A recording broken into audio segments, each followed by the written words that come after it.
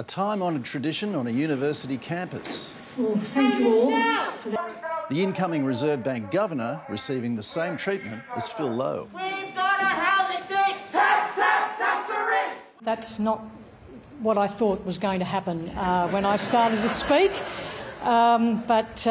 Anyway...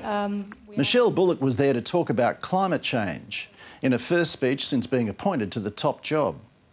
After a dozen rate hikes and with 1 million households on the edge of a mortgage cliff, it might seem an odd topic, but she has good reason.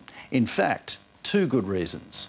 The first is that extreme weather can cause supply shocks, and the second is the cost of transitioning to a cleaner environment will deeply affect our economy. Climate change will have implications for price stability, for employment and stability of the financial system. The RBA's primary focus is inflation and unemployment, but food and goods shortages from extreme weather feed directly into higher prices and higher interest rates.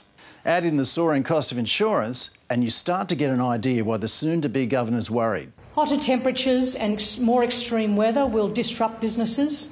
They'll damage property and lower productivity growth. If the disruptions become more frequent, more severe or perhaps more protracted due to climate change, prices could become more volatile. While markets are convinced rates will stay on hold next week, Michelle Bullock played her best poker face. I'm reluctant to give any sort of predictions on how long interest rates might have to stay high. The captain may be about to change, but the ship hasn't altered course.